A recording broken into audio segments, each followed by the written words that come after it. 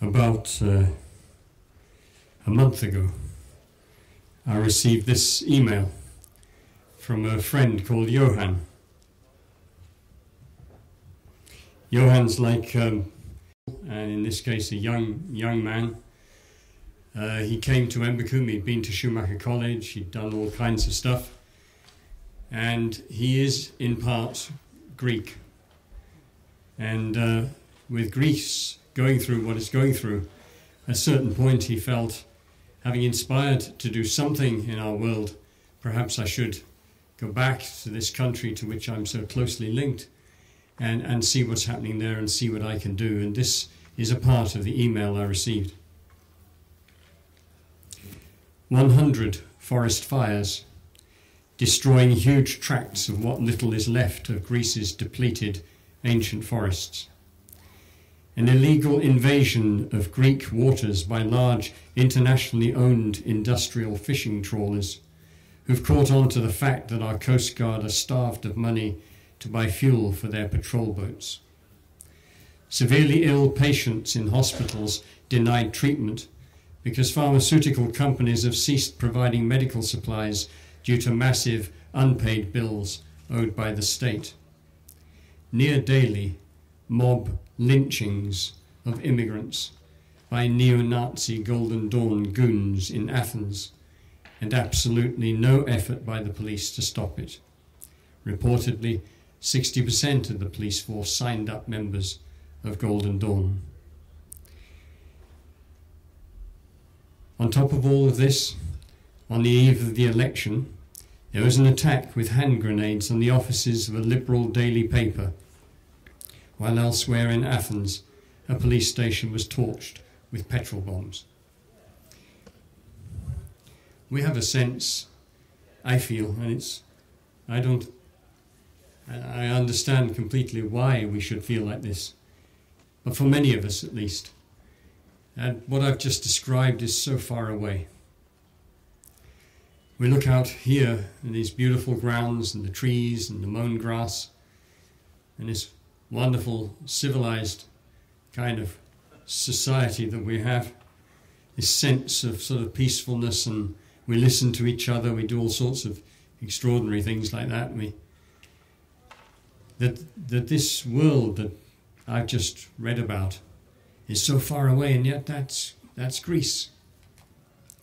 Same place that so many of us were, and many still are, piling off for our holidays, and now Spain is also beginning just creaking at the edges. And we have a sense, I think, perhaps more in the last 12, 18 months than we've ever had, that perhaps something similar could even happen here. And at Embercombe, we're asking ourselves all the time this question, because who is it that comes to Embercombe? Who is it that comes here to this gathering? And actually, I pray daily, really, that we do not have coming to Embercombe people of like minds.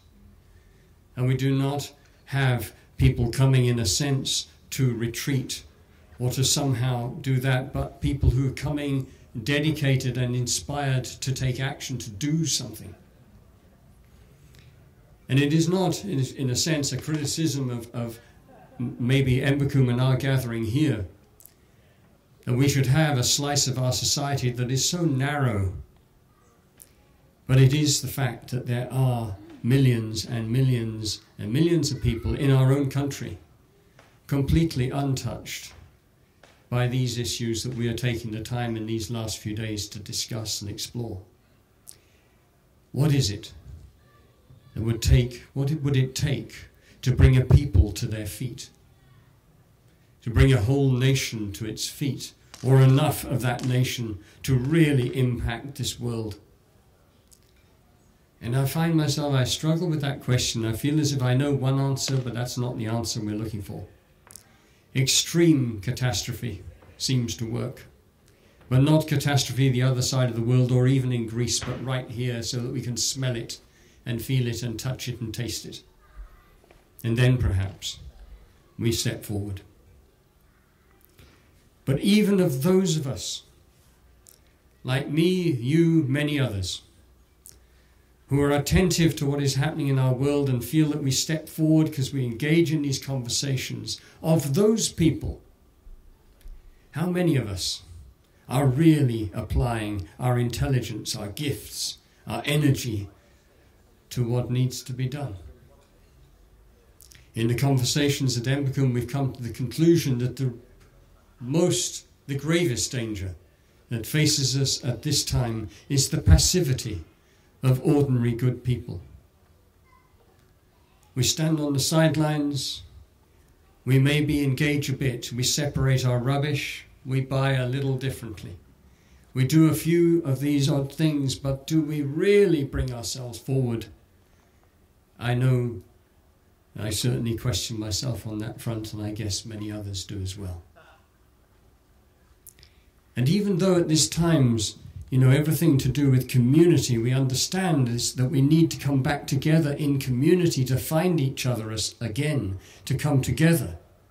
The power of one individual who decides that they are going to bring themselves and step forward is enormous. And I wanted to bring a few examples of that, and I wanted to bring them from places that we perhaps tend not to think of so often. So I'll start with someone within Procter & Gamble right now. Her name is Virginie, and she went on WWF's One Planet Leaders program in Lausanne. And that program's been created by WWF within their sort of the education part of corporate relations to try to resource and help those people in organizations, large organizations, who are struggling to make a difference in their businesses. And this one particular woman, who has all her life had very strong beliefs, religious beliefs, but also a very strong dedication to social causes, but has not had any sense or any relationship with environmental challenges that we face, went on that program, One Planet Leaders. And somehow or other, because she was ready, and also perhaps of what she heard and saw and met and heard and considered, felt touched. Not 100%, just another 5% or 10% or something like that. And she then came to Embercoombe and she went on the Journey program. And the Journey program's quite a deep dive, really. And she burst into tears in the first session, and she didn't really finish until 5 days later when she left the place. And she got touched, and she felt another 10 or 15%. And I'm so grateful, that she did not go back to Procter & Gamble and hand in her notice. She stayed in that giant juggernaut of a business twice the size of Unilever. She stayed in there, and she began to really pitch hard. She is an extremely powerful individual. She was a marketing director within P&G and highly thought of, but she has tremendous energy. She's also very bright, and she's educated, and she is nothing if not courageous. She engaged conversations, and she lobbied. And now, only a few months later, she is Global Sustainability Director for Procter & Gamble. And she's starting a firestorm inside that organization. If this had happened perhaps 12 months ago, 2 years ago, would she have been successful? Maybe not. Because there is no doubt about it that with Unilever having made the moves it's made, it has rocked P&G onto the back foot, and they're smarting a bit, and they're anxious and they're nervous, and so I'm sure that helped a lot. But the inertia within organizations like that is huge. But now, all kinds of things are beginning to happen in that business. And this is a little story I give you of something that happened just that 2 months back when Virginie began really bringing this forward. We met in Geneva with one of the leading teams in Europe who are very highly thought of within the P&G business. A high-performing team producing extraordinary results. We chose this team because this team, if they took this thing with sustainability, if they took it, then others would notice. It had to be a high-performing team. And I arrived and there were various consultants there and they were giving presentations on what's happening in the world environmentally, what's happening socially, and then all kinds of other case studies showing what other businesses are doing at the moment with Danone, with Unilever, with a whole host of others. And we were about halfway through that meeting and I looked at our audience. You know, this was the senior management team of this group, and I looked at them and I heard them in the coffee break and I knew we were losing this battle. And several of them all said sustainability, we're sick to death of the word, let alone whatever it means. We're so tired of this thing. He said, listen, let's have a conversation, let's understand each other. We are measured month by month on our results. And the pressure on us is so huge and so intense that we take our attention off that to even the slightest degree, and then we come under the cosh. And you may say that our mortgages and all the rest of it are not important, but they are important to us. Sustainability, they said, we haven't got time for it. And we were on the back foot now, thinking, how do we describe what this thing is? So, took a risk. We said, listen, we would like you to form a circle, and I'm going to ask you a question.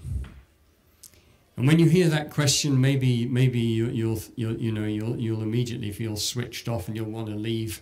I'm saying to you, before you hear the question, commit that you will engage in this process. And if at the end of it you think it was tedious and irrelevant, then you can tell me afterwards and we'll work something out.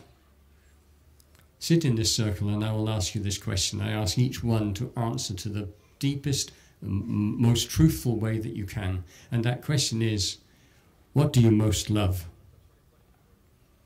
So our team, immediately, there was a certain kind of, oh my God, and they made their circle. What do you most love? But they engaged with it. They really engaged with it. And we had tears in that circle. And the overwhelming answer from almost every single one, of course, was my children, my family, my friends, certain special places in nature. The list is really quite small because it is the same for all people, really, when we begin to discuss those things. And as we went round that circle, people started talking for longer and longer, each person, because they could feel the trust and the sense that this was a space in which they could do this and it was okay. Until by the time we got round to the last third of that circle, people were really going deep with this. And when they completed, I said, well, you see what you've just described. That is sustainability. It is all about our children, about community, about all the things that we most love and treasure. And for some of that is more to do with people and some more to do with nature. For some that's more to do with all different, we have our differences. But in the end, that is sustainability. So I'm going to ask you, why?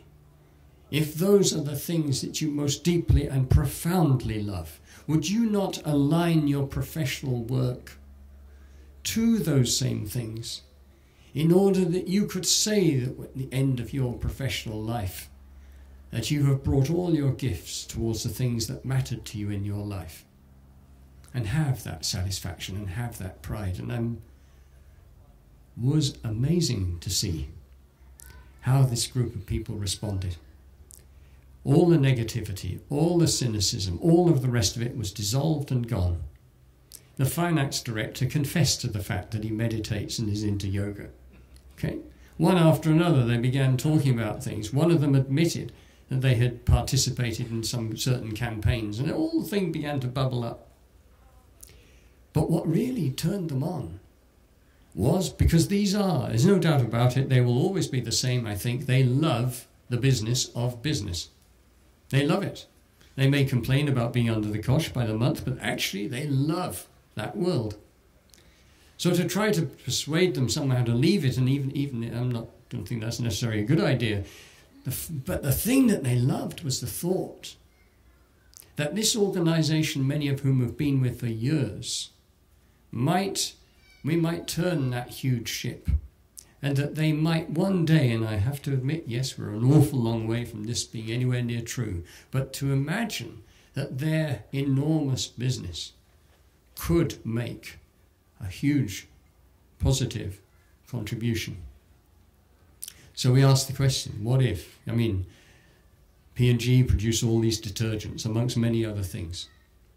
Every day, millions and millions of washing machines empty the contents of that into our waterways. And that pours out into the rivers is toxic, is not neutral. What would it take, we said, to produce a wash from our washing machines that would mean that when the water comes out and goes into the rest of the environment, that it was entirely neutral and had no negative impact. And the guy who was the main chemist in that group just put his head in his hands. And everybody said, well, why the head in the hands? He said, because the truth is we could do it. And yet, my God, when I think about the work, when I think about what the sleepless nights, you know, the intensity, and yet at the same time, within that room, because they loved the business of business, there was a frisson of excitement, of a real adventure that they could engage on. So I want to switch and just mention a little about PepsiCo now. PepsiCo holds a strapline, products with purpose. It's a bit odd, really, and one that causes acute embarrassment to the employees of PepsiCo, at least the ones I met. We gathered in Barcelona with a group of the guys who are the buyers, buying huge quantities of potatoes, oranges, all kinds of other food products from agriculture that go towards the products they make. And the point of this workshop was to explore whether the buyers were willing to accept more different criteria into the two that they primarily have, which is cost and reliability of delivery. And we had an extraordinary 2 days. You know, I hope that I'm indicating here, you see, is that we have our practical action. And goodness knows we all know that that's really important. But what is the road?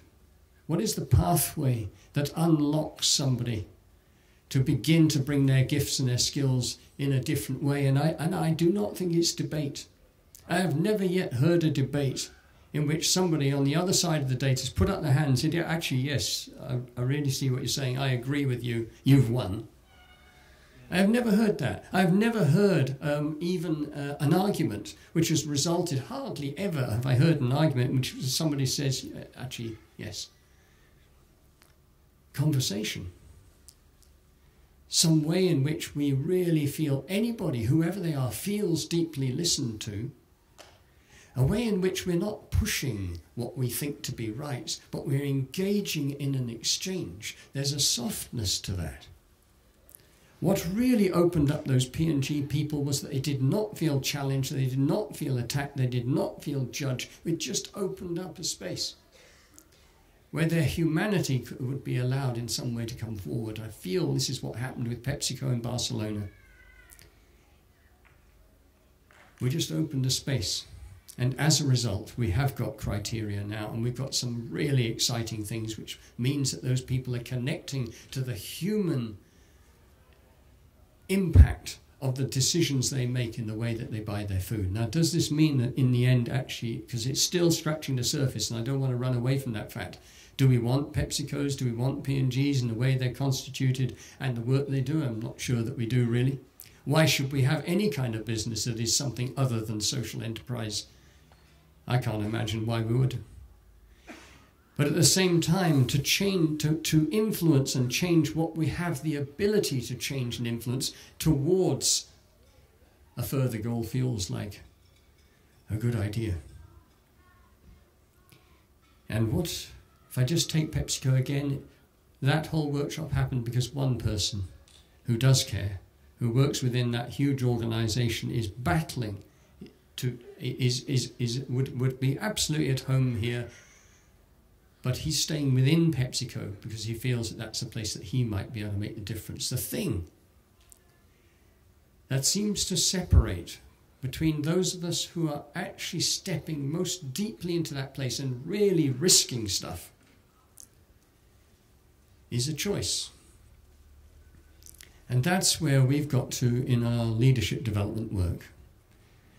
After so many books on leadership, so many lectures on leadership, so, a master's and something in leadership and all the rest of it, I have come completely to the conclusion that leadership is nothing more than a choice that we make. And by the way, when I talk about leadership, I'm not talking about this kind of leadership that we traditionally think about.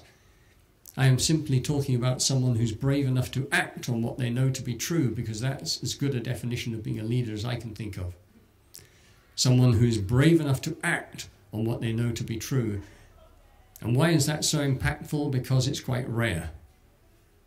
And when you bump up in someone who is really delivering on that, who is acting in accordance with what they feel and know to be true, we feel, because we're seeing this thing embodied, and it has real impact. It's a choice. It has nothing to do with our social background, our financial capability, or anything else. It simply arrives the moment that somebody, usually, actually it does often happen, I think, when we hurt enough to discover that we care enough, and you make that choice. And we step forward. And we, all of us, I'm sure many of you here know Polly Higgins. And tomorrow I'm in London with a number of others, with Polly Higgins, as she's trying to give us the information that allows us to speak about it more powerfully. It's an example. It's just a woman, she cares enough to make life difficult for herself. And if you've ever met Polly, of course, you will see the joy that that brings embodied in that person. There are countless other people, and this is the extraordinary thing, it seems to me. At the moment when we do make that choice and we place ourselves there and we say, with all my intelligence, with everything that I've been given, including the wounds that I've collected over a lifetime and all the learning that that brings me, when I step into that place and bring myself fully and wholly to that place, I sentence myself to a deeply happy, satisfying and fulfilling life. Because that is the outcome of that. There is a joy that is most deeply felt and expressed for people when they make that step. A deep joy. And if you meet Polly, then you will feel it, I'm sure. And she's not the only one, of course. There are countless hundreds, thousands, millions of others. But it is in this, what we call, when I talk about the passivity of ordinary people, the greatest danger we face is the passivity of ordinary good people.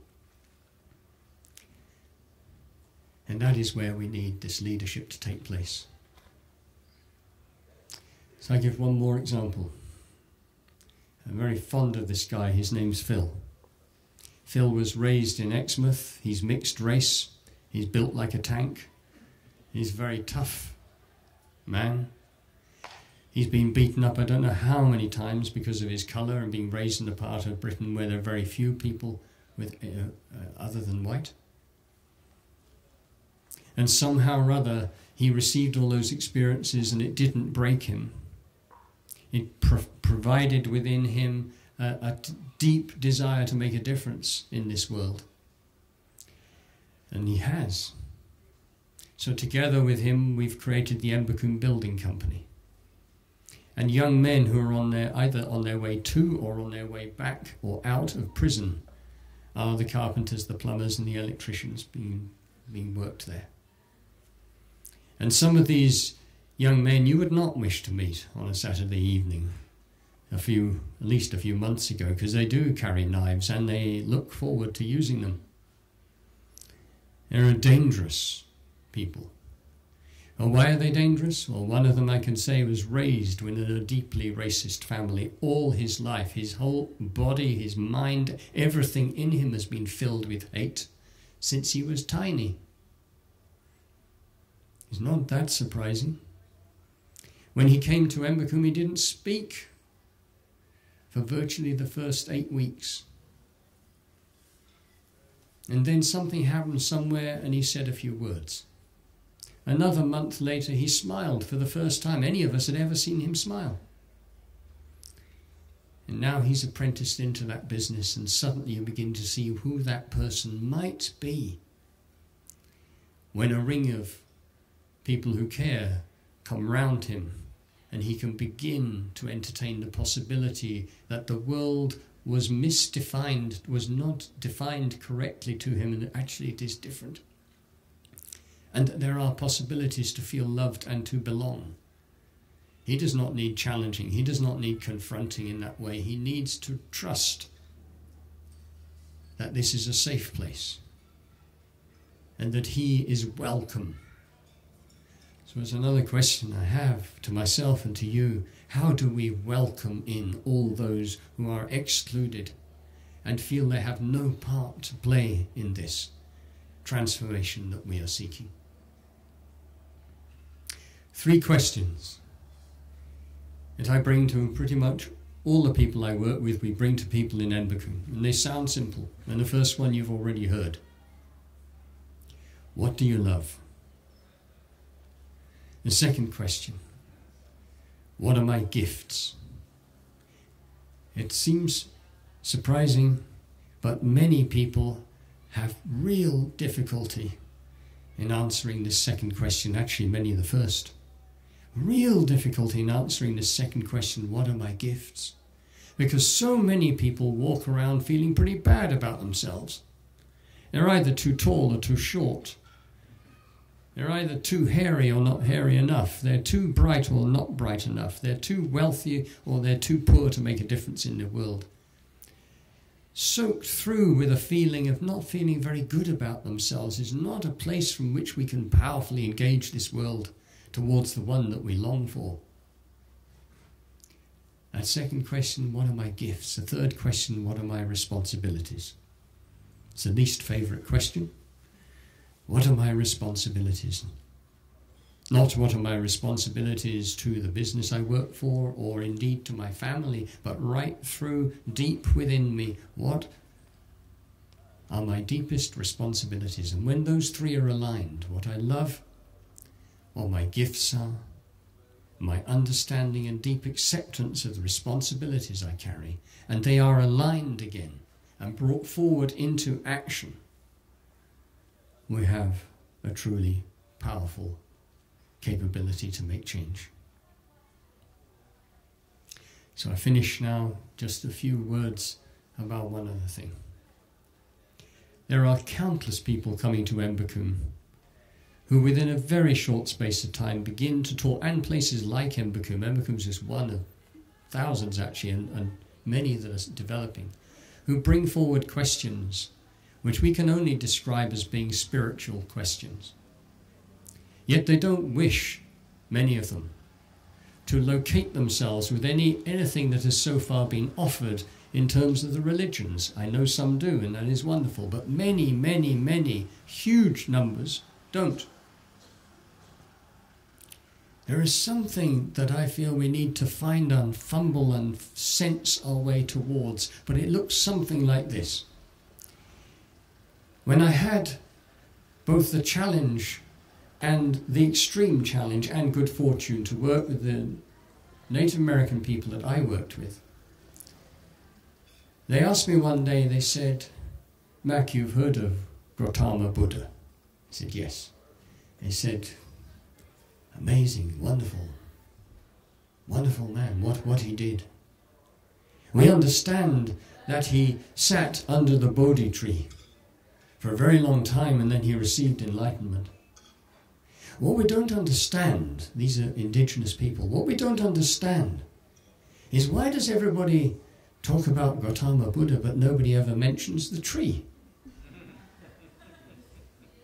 We think the tree had some part to play in this. Tell us, when Muhammad sat in his cave, in his dreaming kiva, and creation spoke to him, Why does everybody talk about Muhammad and nobody ever talks about the cave? When Moses went up the mountain and he comes back with them, everybody talks about Moses, nobody talks about the mountain. When Jesus went into the desert, everyone talks about Jesus. He said, what is this? With determination. And we somehow think that creation is only as big as human beings, and somehow it must be the human being. The trees, the rivers, the mountains, our gardens, all places of beauty. Creation expressing itself. I said, and you know what? You do not need to believe in these things. And yet they impact us spiritually hugely if we allow them to. Come outside, come outside. Stand in front of this valley with these mountains ranging there far before you. Mac, what do you see? Playing for time, I say mountains, rivers, trees. They say what you are witnessing is creation. If you were to open your heart big enough to allow this to enter, you would be on your knees weeping. And you know what? You can go and dive in that river and swim. You can invite that woman or man to a kiss. You can climb that tree. You can smell that herb. You do not have to believe in it.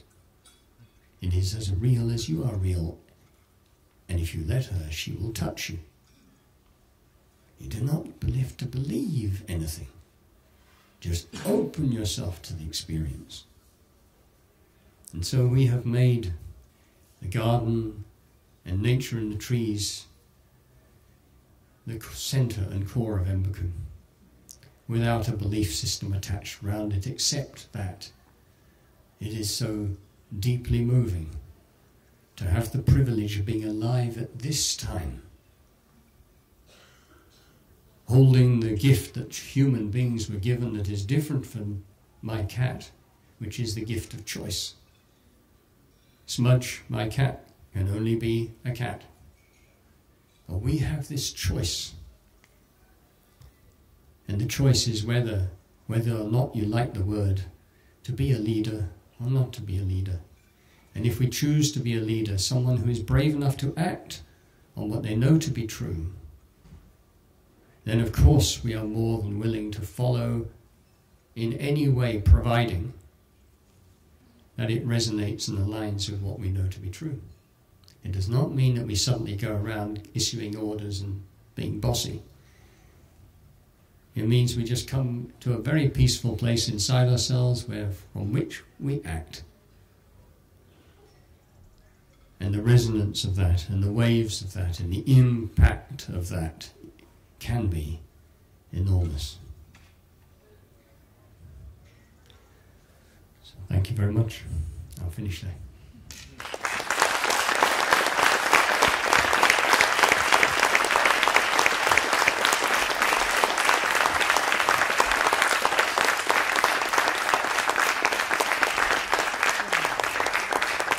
Thank you, Mac. We definitely have time for a few questions, but I just wanted to ask you whether it would be worth, particularly with this audience, mentioning the Catalyst program. Presumably it's ongoing, is it? Yes, yeah. Yes. Yeah, Catalyst, we have at the moment 2 core programs that we're running. One is The Journey, the other is Catalyst. They are in effect the same, they have the same aims, same intentions, and some of the same content. And that is very closely aligned to Embercombe's mission. Embercombe's mission is to touch hearts, stimulate minds, and inspire committed action for a truly sustainable world. So that program, Catalyst, for 18 to 25-year-olds, who are at the beginning of a, if you like, their professional life in whatever that might happen to be, or their life, and with choices to make about which way to go.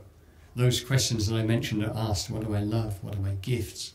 What are my responsibilities? How can we come together in community with other people of some similar age, since at that age often there is a desire to come together, to be together, and then take action. So that's what Catalyst is, and there is, I think, some Catalyst workshops going on here, and there are some people here at the festival who are part of that team. The Journey is For those of us who are no longer in that 18 to 25, though some people at age range come on the journey, and because we've lived longer and have perhaps been through a few more bushfires and all the rest of it, it tend to be rather more tears and less laughter, whereas in Catalyst is more laughter, less tears. One person who'd done Catalyst came on the journey, and in the middle of it said, "God, what is it with you people? You know, you seem to have had really fucking awful lives." You know. Truth is, one guy arrived in the first circle of the journey, and we invite them to bring themselves forward. He says, "I'm here because the rope broke." The rope broke last week. He sat next to the marketing director in P&G, who sat next to a person who's now in his 50s and has never worked, ever. Sat next to someone who got profoundly ill a while ago and may not have very much longer to live. Sat next to someone who's perfectly ordinary and has had a happy life. The whole world comes, really. Catalyst and Journey, if you want a deep dive, depending on your age range, there are two things that we offer. And there is a price tag to it, but nobody has yet ever been refused a place in either program because they couldn't afford it. Thanks. I'm 21, so I'd love to come. Thank you. But actually, I mentioned it because my stepdaughter went on Catalyst when she was 20, and now 3 years later, she's starting a leadership program in Somerset. So it's just an extraordinary program. Anyways, questions, responses. What would people like to say?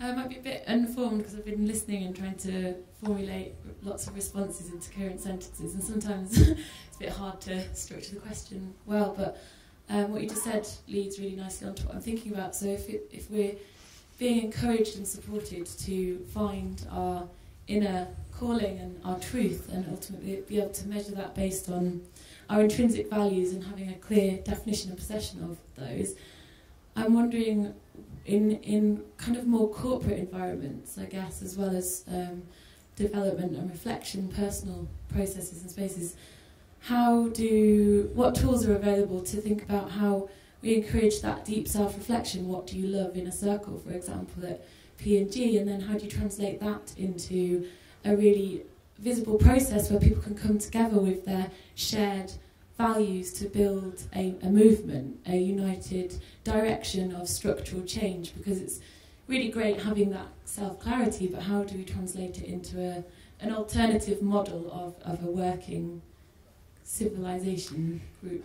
Yeah, well, I'm not sure, I'm not sure that there is any, of course, one answer to that. But, you know, I could name another one, the guy Charles Anderson, say, Sovereign Insurance in New Zealand. He just decided that to try and find a way to bring a community together in this. So he's begun, together with some, looking at the Association of Sustainable Insurers, and now that's beginning to wrap in. And sooner or later, all insurance companies, I think, will want to belong to that. Within different organisations, of course, there are also all kinds of different, when the organisation has reached a certain stage in its evolution, where it will begin to build things into the business that support that process. At the moment, it is absolutely true that for many people coming from those organisations, they glimpse something, and when they go back in, they're in a place and an environment that is hostile to the continuing and deepening of that process. But that's where, this to me anyway, is a lot to do with ordinary life, because I think probably a lot of us have something similar. We will be in relationships, for instance, that do not help sustain and support us in the beliefs and values that we have, and yet so many times we stay in them. We'll have friendships, and those friendships often, we hold on to them because perhaps we don't have other friendships, and it feels we don't want to let go of them.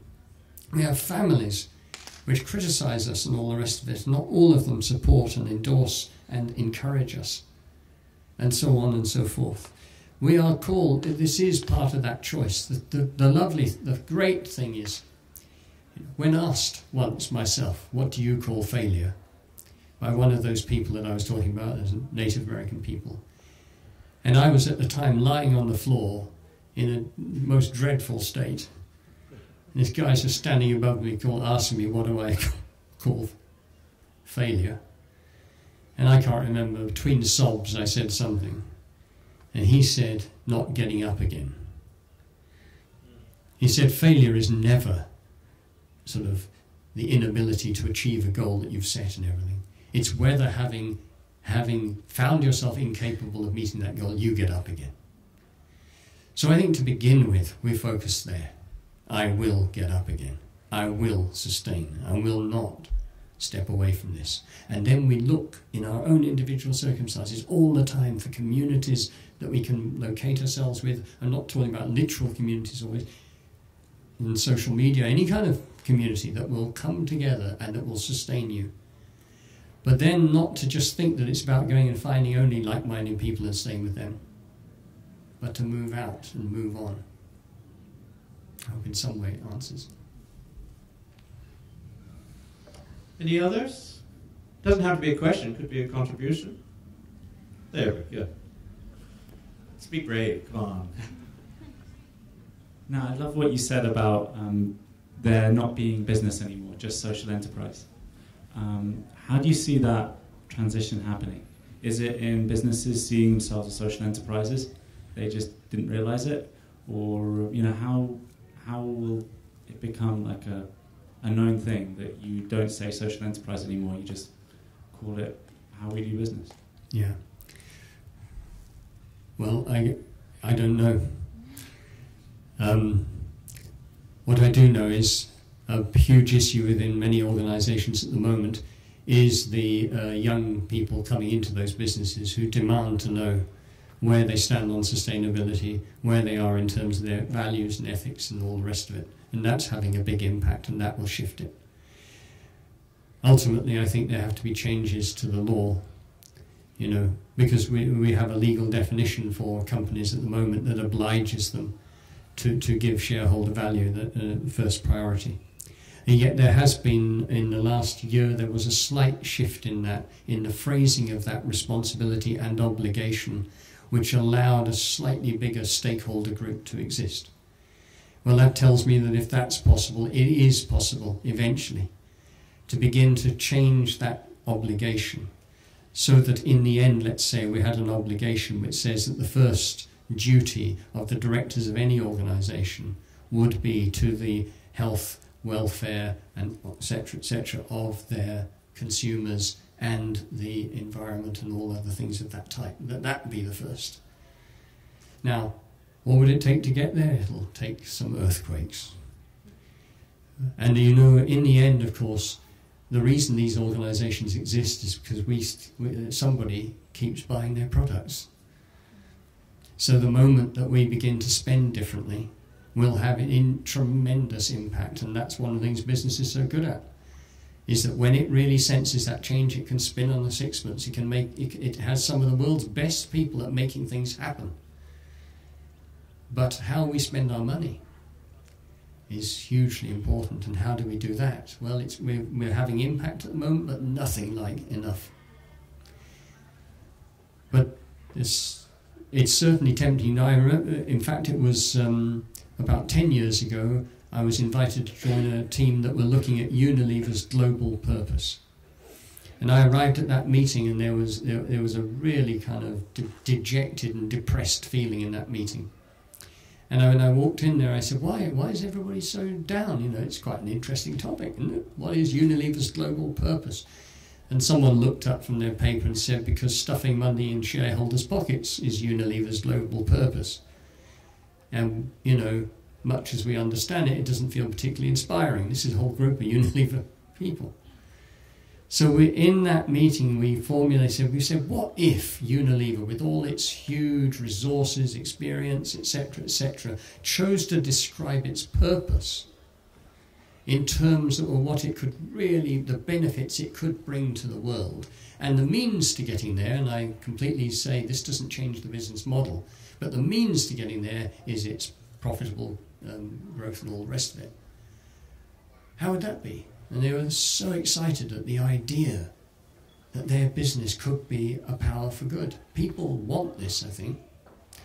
So that was taken from that meeting and it was sent up to the executive. It was massaged, chopped around a little bit, taken off, taken out of that meeting, passed to another meeting. They massaged it, chopped a bit more off, folded it. It went from this to this, and it became Unilever's Vitality Mission. But now there are all sorts of exciting things happening in that business.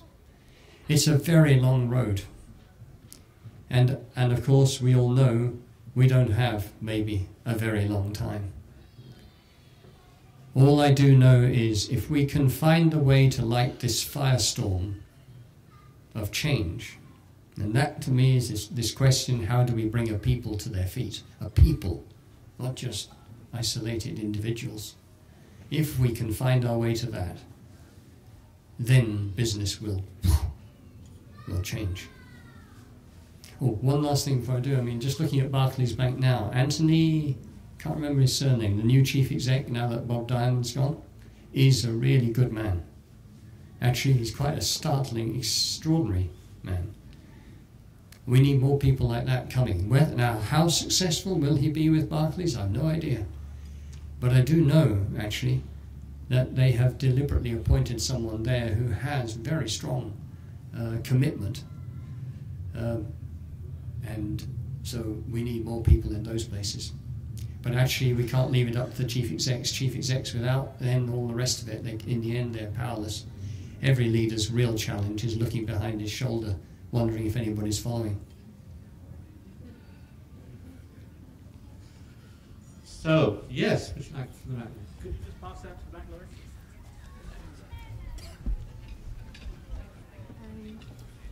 Again, it's difficult to form a question, but I heard you talk a few years ago, and I came very briefly to Embercombe, and you know what you've created there, the phrase of a garden to grow people, and I found that extremely powerful, and what I'm curious about, or what I'd love to see more of, is that nurturing of the activists and that Native American eldership that you've received, that teaching and that guidance. I'm just kind of thinking about the group of people who are sort of trying to, I want us to be as effective as activists as possible, and I'd like to see much more gardens to grow people. Yeah. Do you see that happening, or I don't know. I'd love to see a strategy for us to actually support what's needed to sort of develop, grow the people. And me too. But you know, of the organisations we deal with, and you've heard some of the names, they're hardcore multinational, one group. We also, some of the big NGOs, environmental and other NGOs. And I have to say that they are infinitely more difficult to deal with than any of the big corporations. They do not get that their people need sustaining. They don't. We have worked so hard to try to get Friends of the Earth to send, to connect with them and say, we could help you. We love what you do. But some of your people and many of your people are burning up. Why don't you let us into your organisation? We could just speak, even just to talk in a way that would soften and gentle and let them know that they're being seen. And let them be recognised and let them be heard.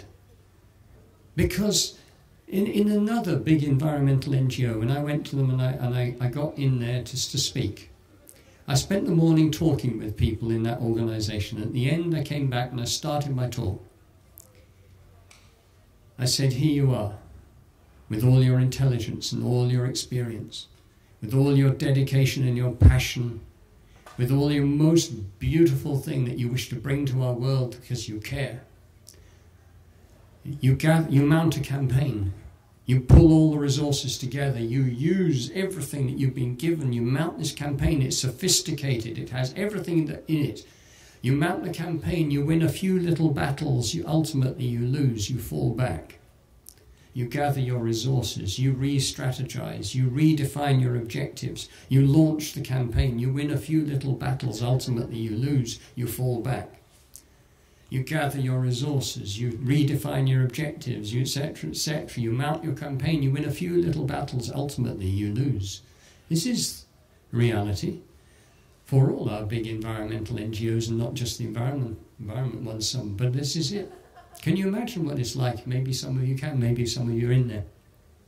It is entirely understandable that such people's hearts get to a point where they just don't know how much more they can take. And they overwork themselves. They overwork themselves, they're entirely not sustainable. So my big plea would be to Greenpeace, to Friends of the Earth, to all the others, get over the embarrassment of this sort of, about soft issues. Understand that your people need there is something which is deeply needed that will help nourish those activists, so that they find a way to be sustainable, so they can go through never-ending series of defeats and remain undaunted and filled with joy still.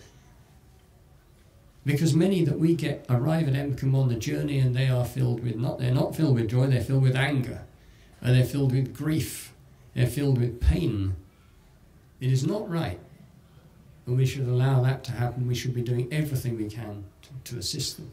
Now, around the country and around the world, yeah, I think, Embercombe does not aspire towards lots of little Embercombes everywhere, but there are just lots of places like Embercombe, just a piece of land where people can come together and where the objectives have been clearly defined and whatever is delicate has been protected. Is what we've tried to do, so that nobody can come and just buy the land and do whatever. But yes, absolutely, fires that we can gather around, share stories, find a way. That's why I mentioned the spiritual thing, you see, because I do feel myself, we need something around which we can locate our activism that will sustain and is not so shakily built on a set of beliefs or even on hope. That question of hope comes up a lot. But if hope for us means hope that one day we're going to open up a key on into the internet and see what's happening in the world, or read a newspaper and the headlines is, guess what, the glaciers have stopped melting. It's all going to be okay. If our hope is that human nature is just suddenly going to change. It feels to me, with the activists we have coming and many of those who care deeply at Embercombe, there's a different story. And what we say is, rather than being focused, and this is a delicate thing, but instead of being entirely focused on there must be a happy ending to this story, what if we just take our focus away from that and we just say, to have been born on this garden planet at this time in history, with an education and healthy enough and intelligent enough and everything else to make a difference, I am so filled with gratitude for that. And I step forward, and whatever the end story is, I have no idea, but at least I will give myself that privilege at the end of the life of being able to say I feel proud of who I am and what I've done. Feels to me a wonderful, wonderful, wonderful thing. So we need to create more of those places.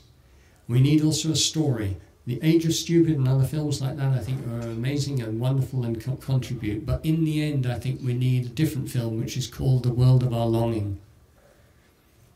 What is the beautiful world that we wish to be part of? What is in other words, what to imagine? We need to be not just imagining the catastrophe, we need to be imagining that wonderful and extraordinary world we need to be part of, because it tends that what we imagine, I think, comes about. So let us imagine more people like the guy who gave me all that money to buy Embercombe. Let's imagine more of our really wealthy people saying, what could I do? And they suddenly hook to this idea of buying little 50-acre plots around the place, or 5-acre plots, or even, you know, half an acre inside our cities and different places where people can come, and that can happen. And there are some, and they are happening, and I'm sure more will come. So we'll see. But meantime, I hope Greenpeace, Friends of the Earth, every single other one, my goodness, they're like in the Stone Ages in terms of people development and caring for people. And they are meant to care. It's bullshit at the moment.